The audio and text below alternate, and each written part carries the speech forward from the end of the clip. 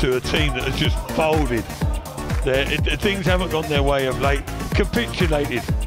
They're left with basically two defenders. Robertson and Alexander-Arnold are pushed up in the midfield, and it's two against however many blue shirts fancy getting forward. They look completely bedraggled out there. Yeah, the ball was clipped through. I actually missed how it first got through, but Barnes, I said to you when he gets a run at this defence, well, there wasn't a defence in front of him on that occasion, but he just drove towards keeper Allison. This time, similar angle,